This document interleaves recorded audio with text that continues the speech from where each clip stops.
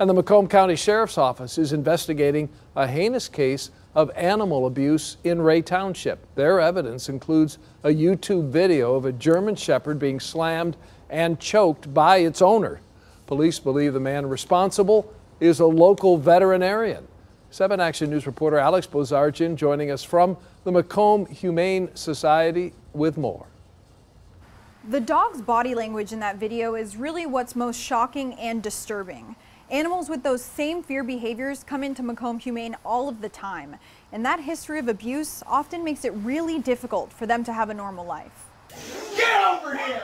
A man police have yet to name lashes out at a dog that is said to be his own. He stalks the dog through the house. You can see the German Shepherd trembling with fear. The rest of the video is too disturbing to show. You live close by to Ray Township. I mean, what was your immediate reaction to seeing something so horrible like that?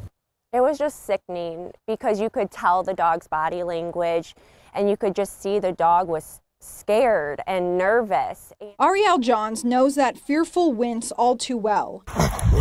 In 2020, she took in Luca, a stray from Pontiac with a history of abuse. After a year in their care, Luca was put down, his trauma making it impossible for him to thrive. We took him to specialists and doctors, and we were trying so hard to fix him. And ultimately, at the end, mentally, he just couldn't handle the world anymore. Johns thinks of Luca when she sees this video. The Macomb County Sheriff's Office says the man in question is a local veterinarian. 2 other dogs were also living in the home. We have these animals back.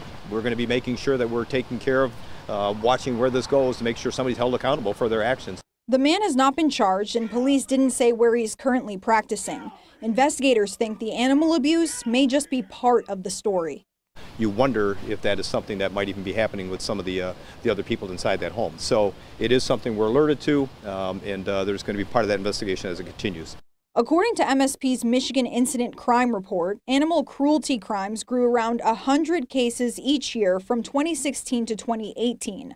Michigan Humane says they investigate more than 5,000 animal cruelty complaints each year in Detroit, Hamtramck, and Highland Park. We're supposed to be their voice, and we're supposed to help them and protect them. And for somebody to do that to a dog in the presence of kids, it's just so disheartening. Attorney General Dana Nessel will be visiting Detroit tomorrow to announce a partnership with Michigan Humane to investigate and prosecute crimes like this one. If you ever see animal abuse, don't hesitate to reach out to police. In Macomb County, I'm Alex Bozargian for 7 Action News.